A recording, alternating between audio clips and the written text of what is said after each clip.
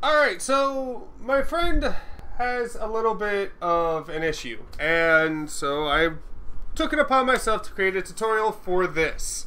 And it's going to be a little bit quirky. I know most of you might know already how to do this, so if you're viewing this video, this is really intended for either first-time users or people who have walked away from emulation and forgot how to do things.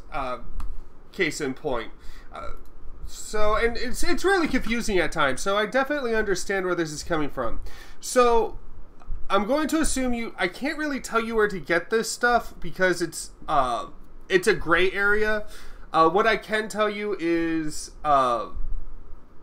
like how to actually operate and run it. So from where you have your exe file downloaded, so for example, I have my emulator on my special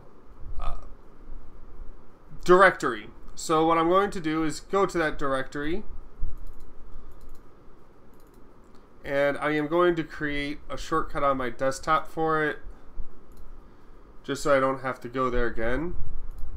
And then what I'm going to do is I'm going to open up the program, and we're going to full screen it. Okay.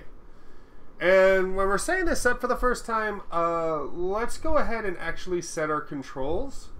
So in order to set the controls, what you want to do is you want to go right here to config, and you're going to find input. And then from input, it's going to ask you to configure the gamepad. Now, I have a relatively crappy controller here. This is actually my PS4 controller, but it'll still work. And we're just going to click the button configure. And as you can see, it has the original layout as to what the NES controller was laid out as. So we're going to click up. Oh, dang it. We could do it that way, or if I remember correctly, yes, we can just set the inputs.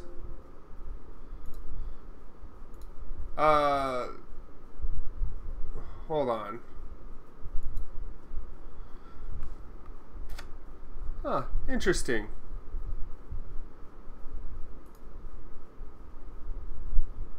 Nope. Nope, nope, nope. Okay, so yeah, so we're just going to go ahead, go to configure, and we're going to click on up, hit close. Down, press down, hit close. Left, press left, hit close. Right, press close. Then select, I'm going to select the corresponding button on my controller. And then for B, I'm going to make sure that's the button that's closest to me.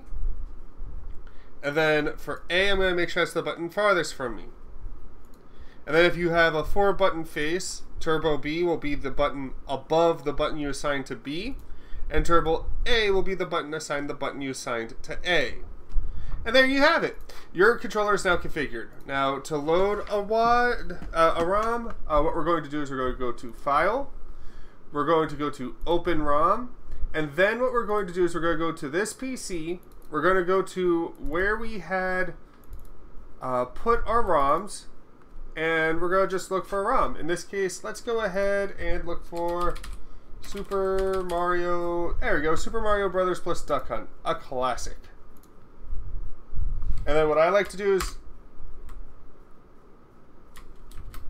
like to full screen it, and boom.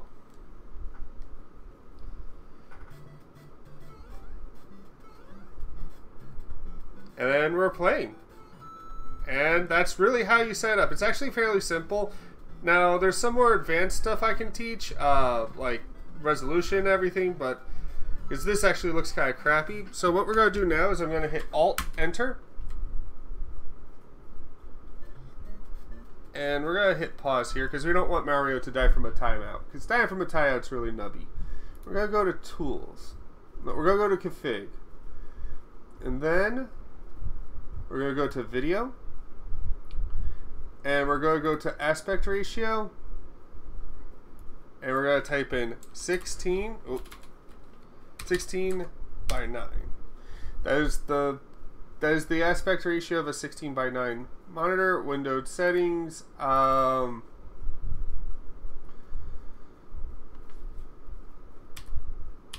going to set it to my monitor, but what you want to do for this is you want to go to display settings, and you're going to see what the native resolution of your monitor is. For me, it's 2560 by 1440. For you, it might be 1080p. And we're going to hit enter.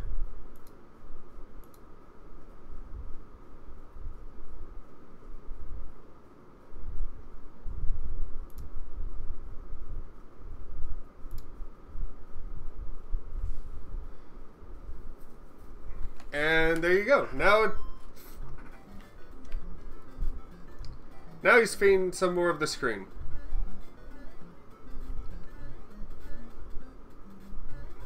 And that's really how you run the emulator. I hope this was helpful. You guys have a wonderful day.